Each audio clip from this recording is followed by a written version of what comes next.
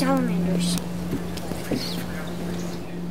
They could have like a half of a bucket full of newts that were like, they were like this long and like, they were as fat as my thumb.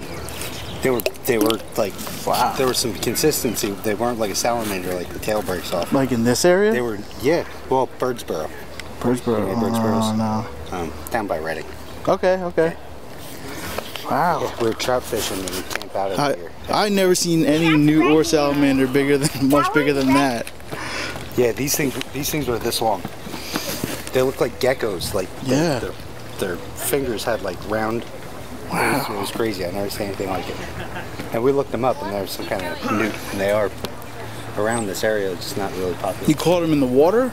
In a creek, in a spring. Yeah. Wow.